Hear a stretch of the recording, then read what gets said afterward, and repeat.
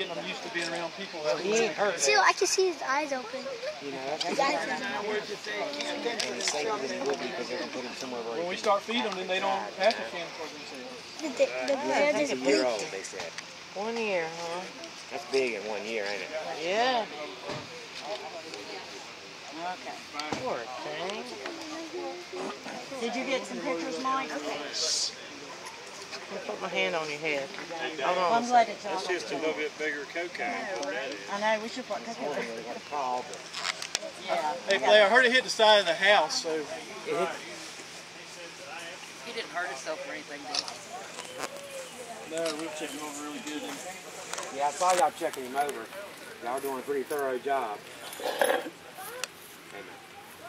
Oh, he's blinking. Oh, he's got his eyes open. Yeah. Yeah, he'll have his eyes open because he's just reflexes just kind of Oh, okay. That's why he covers his face up. getting stressed. His eyes stay open, don't want him to dry out. Right. Yeah, that makes sense. So he'll stay asleep about an hour, so give you time enough to get him out where you're going to take him. That's right. It's something exciting. And y'all make sure that he wakes up when you put him out in the wilderness. And Yeah, we wait. Where y'all take him? Just somewhere in the national forest and release him? That's right. That was so fun. Aw, just a baby. Biggest paws